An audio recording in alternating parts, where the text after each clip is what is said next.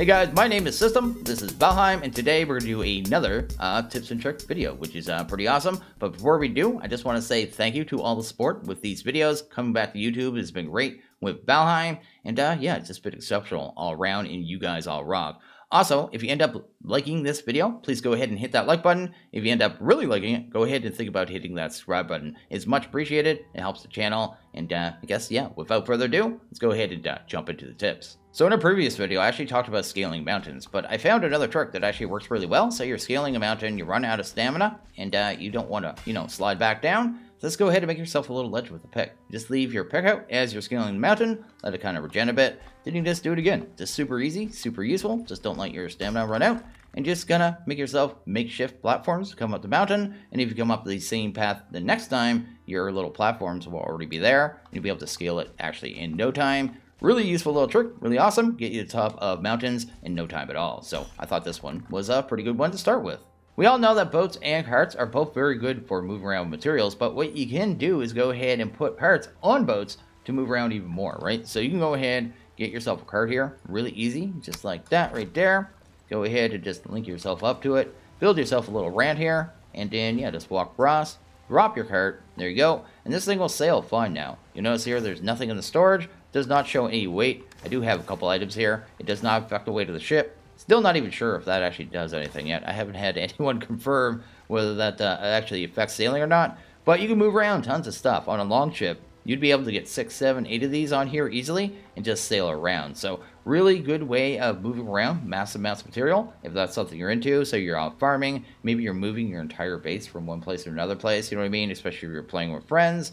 Has a lot of uses, right? A lot of uses, pretty awesome. Another thing I would suggest, another tip here for the boats, is when you park them, make sure they're not near rocks. This is one issue I've run into in my own world, that if you, like, the way I had my base, my dock, I had like stairways kind of running down so I could get to them. During big storms and stuff, or if they're near rocks, or sometimes even just too close to the land, they'll kind of bounce up and down, up and down. They'll end up taking damage, and over time, they'll actually get destroyed. So yeah, pretty good tip. Do not park your boats too close to rocks, because you may be off in your base using portals to go to the plains. You're not using your boat anymore, and if it's not under the protection of a workbench, all those items may end up lost forever. So yes, definitely take care of your boat, as well as use the carts and the ships to move around massive items.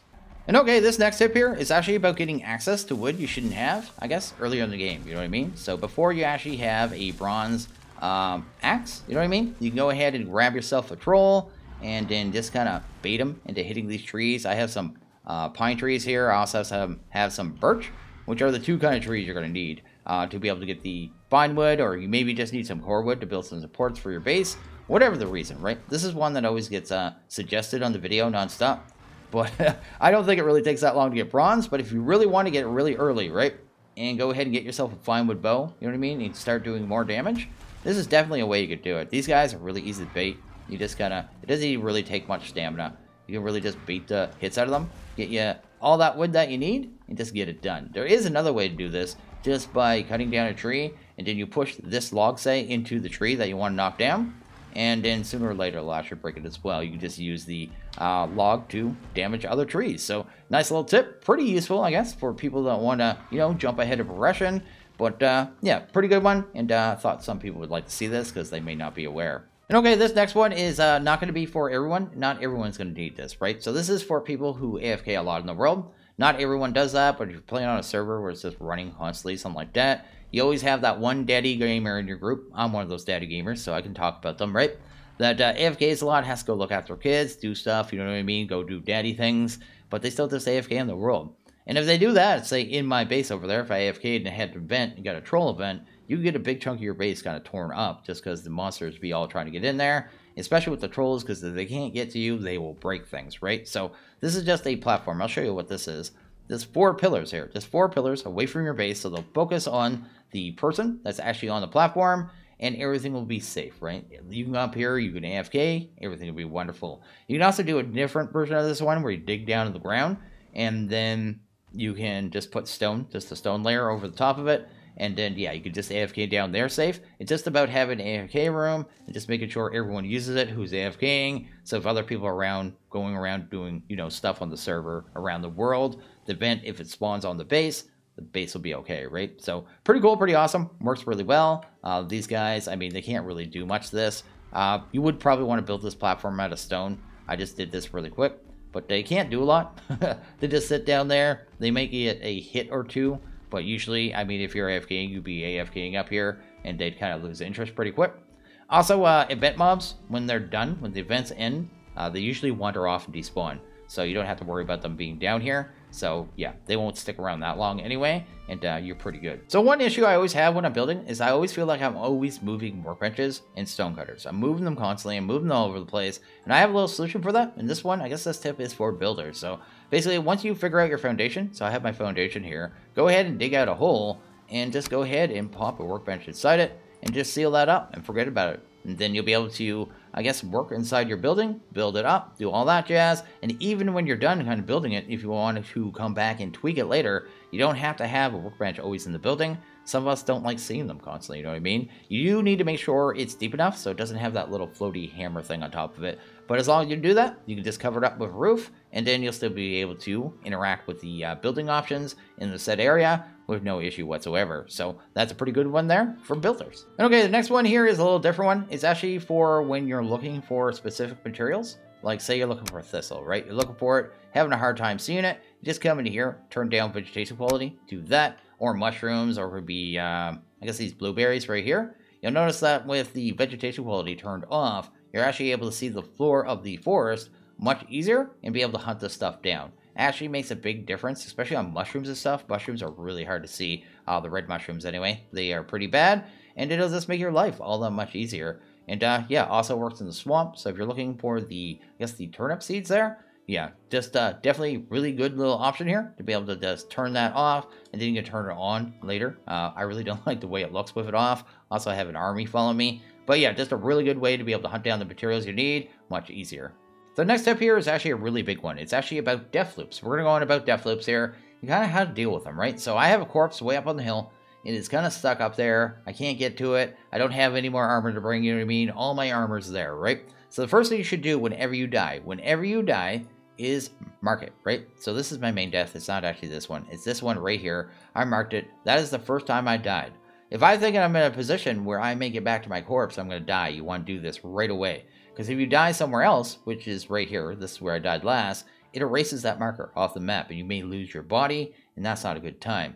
Also, you want to pay attention to that skill in the top left. That is no skill drain. It means if I die within 10 minutes of, I guess, again, you know what I mean? Die again, which hence the death loop. You won't lose any more seals. So you want to go ahead and rush for your corpse as quick as you can. So that is very important. Also, you see here I have a corpse. And I go ahead and pick that up. I get an effect called Corpse Run. And this thing's really useful, actually. You see here I can kind of run up here. There you go. Run up through the fires. And our stam actually goes down 75% less, which is really awesome and really good for us. So we can kind of benefit from this by kind of running up the mountain a little bit, you know what I mean? Going to it. And one of the key things about that, I guess, corpse run is if you don't have an item on you, like a singular item, like this and this, one item in your inventory, it doesn't drop a tombstone, you can't get death run. So if you're at the point where you're coming back doing naked runs, you absolutely, I'm going to kill that mob right now. So go get rid of that. What is it? Kill all? There you go. I don't want to deal with that.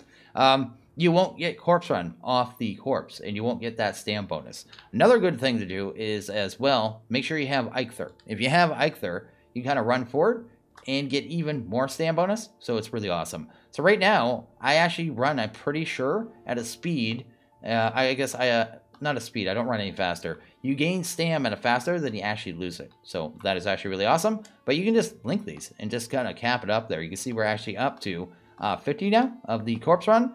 And as long as you have an item each time you die, you're good. And that hopefully will actually get you back to your corpse at a point where you can actually put your armor on, which is really awesome. And that's kind of how I do it. And there's a couple times. This actually happened to me a couple days ago where I was on the mountain and I died in a horrible place. I didn't have any more frost resist potions, so I was doing this exact same thing right here.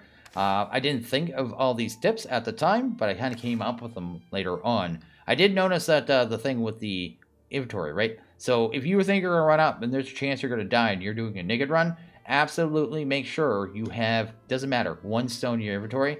That way you can chain those corpse runs it'll get you that much further. So that's absolutely a thing. Also the fires, I did the fire chain a little bit as I was coming up here. That's actually what I do. I'd go ahead and grab a little bit of wood and then a little bit of stone, you know what I mean? And then always make sure I have at least one extra wood for my next fire, you know what I mean? To be able to chain it. Because I was on a mountain where there were tons of drakes. They were all over the place. It was miserable. The two places where this usually happens is the mountains, and it also happens a lot to people with the Deathsquitos, because they have a real bad habit of camping graves. So they're actually kind of miserable buggers. Nobody likes them, and this usually happens to pretty much everyone at some point. You just die at a very inopportune time. I died once moving a portal with a boat ride, so I sailed for 30 minutes trying to get to the island. Then, you know what I mean? It's just horrible. It's horrible. And that's when you can't get your corpse back this easy, right? Because you have to make a new boat. There's no way you're going to have your 10 minutes on the skill drain. There's nothing to do about it. So, yes, chain, corpse run, use Eikthyr.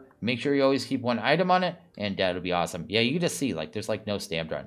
There's no stam drain at all. It's minuscule. It's near nothing with Eikthyr alone. But once you add in that corpse run, it's 75% even less than that. So you actually gain when jumping and running. So yeah, very good tip here. This will help you deal with corpse run. I think in general, I think it's all pretty good tips, right? So that is awesome. And I think I covered it all. A little bit wonky. My head was all over the place, but I think you guys get the point, right? I think that's going to pretty much wrap it up for this tips and tricks video. I hope you guys really enjoyed this one. I really enjoyed making it. But as always, if you guys like this video, please hit that like button. If you really liked it, hit the subscribe button. It is always appreciated. Hope you guys all have a good one. See you guys next video. Later.